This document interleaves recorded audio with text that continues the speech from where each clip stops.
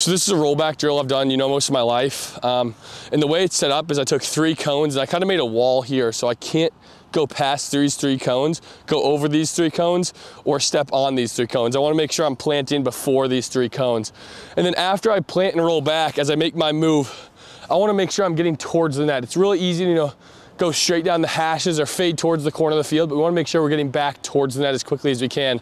So as we come into here, we hit this wall of cones, we roll back, I open my leg as much as I can, or my left foot, down towards this alley of cones, you could say, and working myself back to the backside pipe of the goal.